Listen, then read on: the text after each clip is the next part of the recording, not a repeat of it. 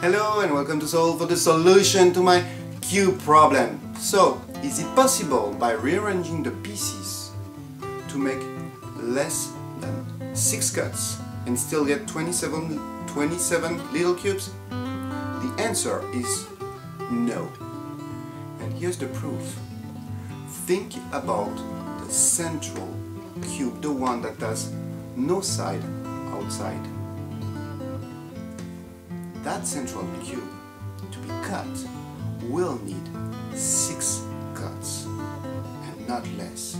And there's no way you can cut that cube with less than 6 cuts, so you will need 6 cuts, whatever the way you rearrange the pieces between the cuts. I hope you enjoyed this problem, and I'll see you next time for next problem. Bye bye!